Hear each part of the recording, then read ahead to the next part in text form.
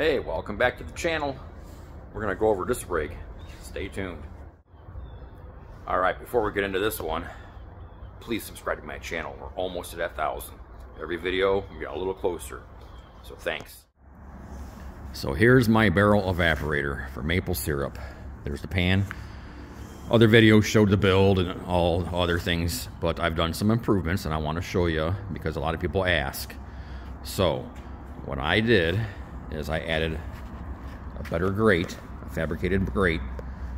So you can kind of see it's just angle iron, stood upright.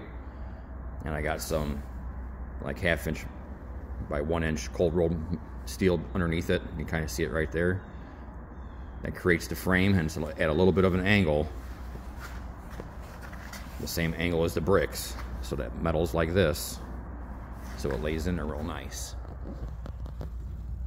So it lays against those bricks, creates a nice little ledge for the bricks to kind of rest on, or actually for the grate to rest on the bricks. And then you see I got rear exit, but what I did was I added some air. Let me show you.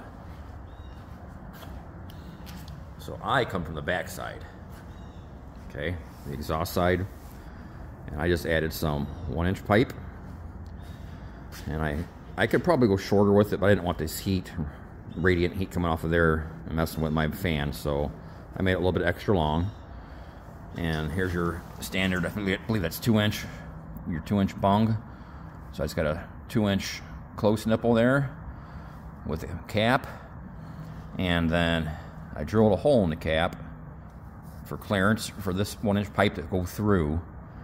And then inside of that, I have basically female threads for this pipe to screw into, and I press fit it into the nipple. So you can't really see what I did there.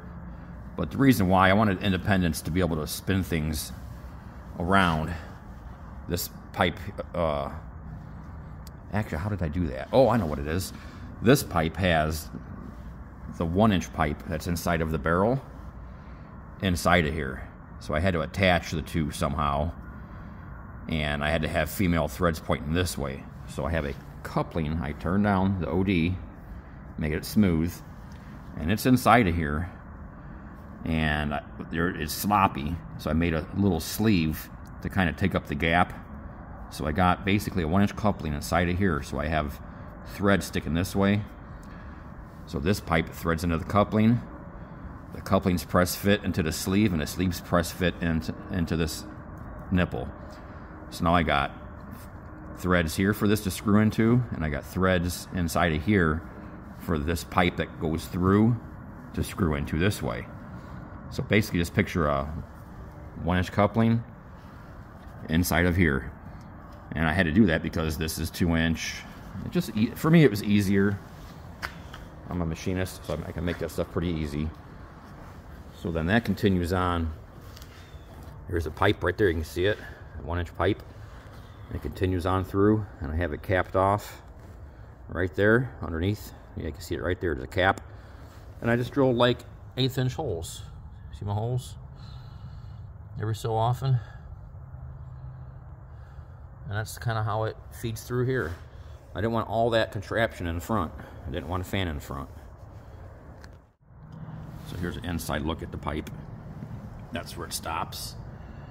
It's underneath the grate. And it goes the whole way.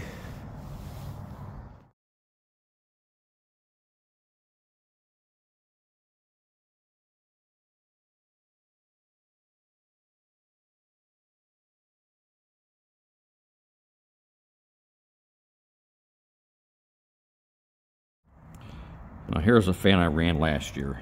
It's not bad, 22 CFM, adjustable. And I had a different deal on the end of this pipe here, but it basically fit inside. I just kind of pushed it in there. But I'm upgrading this year. I'm going from this little guy to this guy. So there's a difference. At 70 CFM, it's 22. And I already made my adapter. I just pipe tapped it on that side.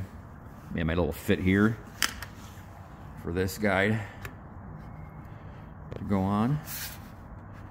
And it just basically, I can't do it one-handed, but it's going to push on there and then clamp. Alright, so there's the fan.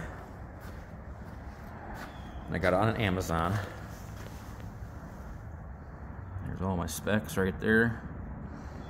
I paid like 40 bucks.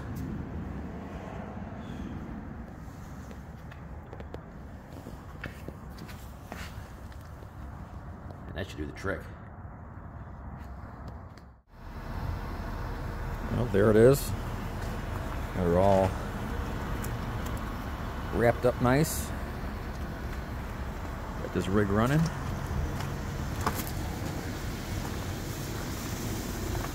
Let's see the fire. Oh yeah. That is working. Okay, last year I was running around 825. Hottest point. Oh man, I almost get 1,000. Ooh, there we go. 1,000 degrees. I gained 200 degrees of exhaust stack temperature. Man, still 750 up here. Wow.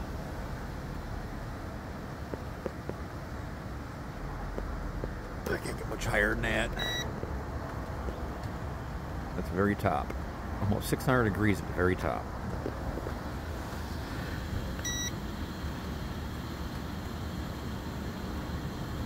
So I hit 1,000 right there somewhere. Oh, hot rod. Hot rod. So yeah, there you go. That's how I do it. And look at that. She's rolling good. So anyways, hey, thanks for watching the video. Thanks for coming to my channel. Please subscribe. Get me to that 1,000. And I'll see you next time.